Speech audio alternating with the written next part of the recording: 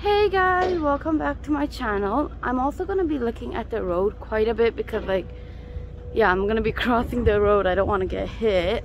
And before anyone is gonna ask me, no, I'm not wearing a mask because in my area or in my city you don't have to wear the mask if you are out in the public. And I won't be taking TTC or anything. I'm just gonna walk for like 20 minutes or so. So because of that, I don't plan on wearing a mask for the whole 20 minutes that I am walking.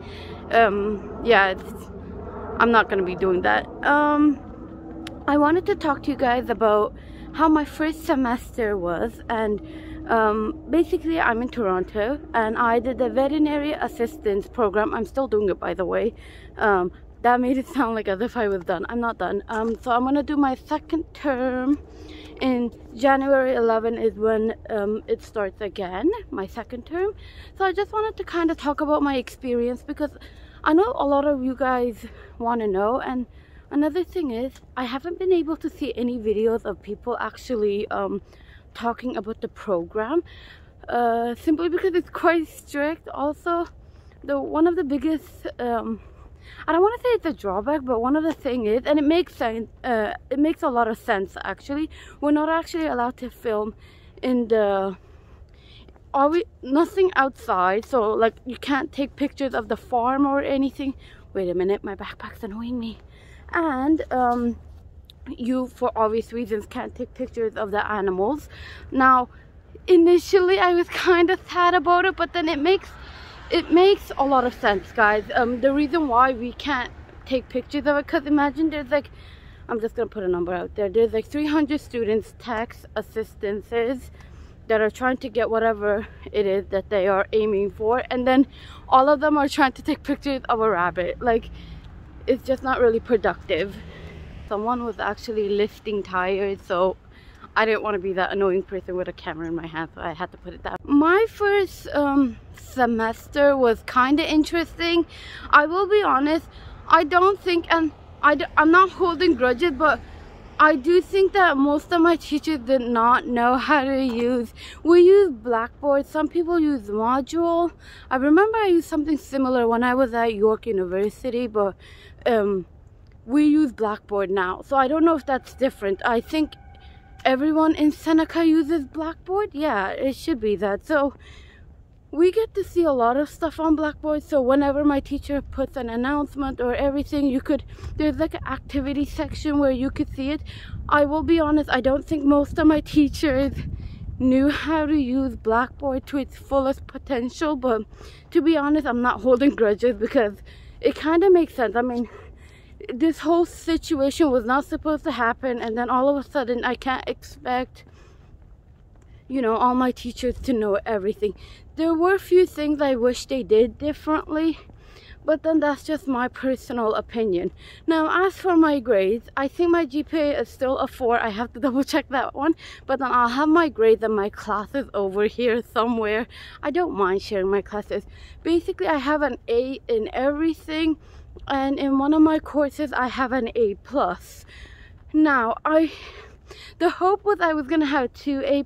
I know someone's gonna watch this and be like, girl, you got an A, just whatever, right? Wasn't that A not enough for you? But one of my courses, it's my fault, you know. Essentially what had happened is I got confused with the dates and I missed the test. It wasn't even a quiz, I missed an actual test, and it was like 7.5 marks. Now I have been up to date with everything. I put everything on Google, my Google Calendar, but then it's kind of bad because I know some students would miss these quizzes. By the way, we would have frequent quizzes for one of my teachers who I had classes with her for 3 of my courses. So every day, so pretty much every week I would have a quiz with her. So it was quite literally Monday, Wednesday, and Friday. With her, I would have quizzes, and it doesn't bother me. They were like simple questions, like 5 questions, and then you get a mark. It wasn't really anything difficult, to be honest, but yeah, every day I had something to do. I don't know if, like I said, because this is a situation where I don't want to say the word, YouTube's annoying, it's going to demonetize me, but basically because of the situation we're in, I don't know if that's the reason why I did it. So for students who are interested for next term, I don't know if it's going to be any different. To be honest, I think it will be different, I'm not gonna lie. Some of my classes I did, okay, I'm gonna be honest, it wasn't that interesting. Some lectures, for instance, if I like the class, some of the lectures would be super interesting, and then the other lectures would be like meh. But I would have to watch all of them, because then I think like the thing with my teachers, they definitely would ask from the lectures that were not so interesting, so I would still have to take notes, which is an issue on its own. Taking notes was, I personally would say, was a bit tedious, to be honest. I took a lot of notes. I also got an iPad Pro. This was not related to my courses. I was interested in digital art, so I had an iPad Pro, and I would pretty much use, like when it comes to my study times, I would actually use it like a whiteboard. So I'll just go to Good Notes, open like a blank canvas, and then just write notes. Now I do want to talk a little bit about my labs, which was on Thursdays. So yeah, just give me a minute because I have to cross the road. So Thursdays was when I had to do my labs. Basically the way it worked, this is gonna kind of get confusing. I'm gonna try my best not to make it confusing, but essentially what it was, my lab was kind of 2 courses. So in total I had 7 courses. Again, like I said, I already gave you the names of all my courses and my grades for it, but the way my lab worked is that my Thursday courses was the lecture portion, and then on Thursdays I would actually go to class, and my teachers would be different. I'm not gonna name any of my teachers for obvious privacy reasons. I'm sure that'd be kind of weird if someone finds out that I do YouTube, and yeah, but I think one of my friends actually found out. She actually found out on TikTok. I don't know how. That's like kind of weird, but like she found me out on TikTok, which is interesting. Maybe TikTok settings is different, but anyway, I don't know. I didn't tell people I did YouTube, to be honest. If they find out, whatever, but I probably won't be sharing that information with everyone. Not that it's anything I'm keeping it a secret. Most of my friends know, but then if they stumble upon it, like my school friends, fair enough, but then I don't think that I'd be sharing it with them. I don't know, I kind of feel weird. The more people know, the more it becomes, I feel like the more censored I am, and then I get shy explaining stuff to you guys. But anyway, back to courses. I don't want to get too sidetracked. Basically Wednesdays would have the lectures, and then Thursdays would go to a lab. Here this thing annoys me. Here's why. It has nothing to do with the lectures, but essentially what was supposed to happen is that I take one bus, and then I go to York University with that bus. In York University I take the shuttle bus. You don't pay for the shuttle bus, you just show your student card, and then that would pretty much take me to King Campus, which is the health center, animal health center, right? That's only $3 going there, and then $3 coming back, which is not bad at all. Now, wait for it. Because of the situation we are in right now, they decided to not use the shuttle buses, because technically it's not public transportation. Shuttle buses is something that's very unique, I think, to just York. So because of that, they canceled it. And I think also because not everyone is going to be on campus anyway, so they're like, not many people are going to use the shuttle buses. So I think that is also a reason why they did it. But because of that, I had to do Uber. I'll tell you why. For me to get there, just getting there would take me 2.5 hours with TTC, and then coming back would take another 2.5 hours. My course, on the other hand, was only 1.5 hours. It would kind of make sense if my course was like a couple hours, you know, or if it was like a full day, but just for a 1.5 hour course, I did not want to. Yeah, I wasn't gonna do that. But then the issue is, me going there, just going there, is now costing me $40, and then coming back home is costing me another $40. So in a day, just one of my Thursday classes is costing me $80. Now do the math, do it monthly. That's a bit a lot. Now next term I'm doing it 3 times a week. I have to figure out a situation that's gonna work best for me. But yeah, that's that. But basically this is my just experience doing online classes. It has been difficult at certain points. I think my finals kind of stressed me out a bit because they were a bit difficult. One of my finals, my teacher said 60 minutes, 60 questions. I genuinely freaked out, but then the thing was, it was actually rather easy. I finished my final in 30 minutes, and I went over it like 5 times because I was kind of like, wait, why did it finish so early?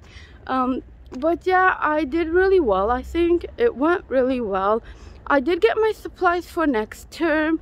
I'm gonna talk about it a bit more in another video, what supplies I use, because like next term I have to be on campus more, and then on top of that I'm actually going to be working with animals. So this term I didn't work with animals. My lab I did like more like fecal floats, how to use like a centrifuge and stuff. But yeah, like a microchip, we had to do like blood smears. Oh my god, it was I had a bit of an issue. So on my final, my blood smear, when I was doing staining, because I didn't wait long enough for it to dry, when at the end you're supposed to clean it with distilled water, my blood smear just completely broke apart, which was so stressful because I only had 15 minutes to do another blood smear. But then take this, I had to still wait for the blood to dry for like another 10 minutes. So technically I only had 5 minutes. And then I stained it, and it worked out really well actually. My blood smear, the second time around I did it, I personally think I did it a lot better than my first blood smear. And for the first blood smear I took like half an hour. It's just really hard, especially if you don't have a lot of practice with the blood smears. I thought I'd be good at it, but boy was I wrong. It's a bit I would say it's a bit challenging, but not too challenging. But like to get a good one, like you could still do one, but like to get a good one, it's a bit more, my hands are cold, it's a bit more difficult. So anyway, that's my lab. I did a lot. I really genuinely liked my teacher. I'm not gonna give her name for privacy reasons, obviously. I don't think that they would want their names out in the public. So anyway, I really liked her. She's really nice. I made a lot of friends. So yeah, I'm gonna talk about the supplies I'm gonna use for next term. So most of the stuff I'm gonna use, I'll probably do a video. And yeah, the one thing I think was only different is that for most students don't need it, but for me, I need lab coat. I have my lab coat, by the way, but then I think when you're a student, some programs don't request that you need a lab coat, whereas in my school I do need a lab coat. And I also need the scrubs we use are colored, like there's a certain color and you have to wear that color. So mine is black. I think there's also blue, like a navy blue, and then a gray, which I'm assuming is for the tech students. But there is that. I'll probably do another video. Overall, I genuinely like the program. I don't know, I know someone's gonna ask me, I don't know if I will do the tech. The reason is because I have never worked with animal in a professional field, so my hope is that I'll probably have a better idea next term. But then what I plan on, and I don't know for sure, this might not even work, but maybe it might be better for me to work in the field. Obviously I'm working on campus, but I think it might be better if I work inside a field or in a field or a clinic or whatever, and then do the tech program, so I have a bit of a better idea of what to expect. But then I don't know, because like some of my classmates, they're working with animals, whereas I haven't. So I don't know how that's gonna work. And also there's the question whether I get accepted in the program or not. But yeah, there's that. I'll probably do another video. There's actually a very good YouTuber I like. She's starting off new, so I'm gonna give her information down below. She is doing the veterinary program, so basically she is planning to become a vet. She's not a vet assistant or a tech, but she does everything veterinary related. So I really like her videos, and I know she's just starting off, so if a lot of you guys are interested in learning about like the veterinary program, I'll have her information down below. She seems really nice and a very genuine person, so you know, please check her out. I think she'll really enjoy the support that you guys give her. So thank you for watching, guys. Bye bye.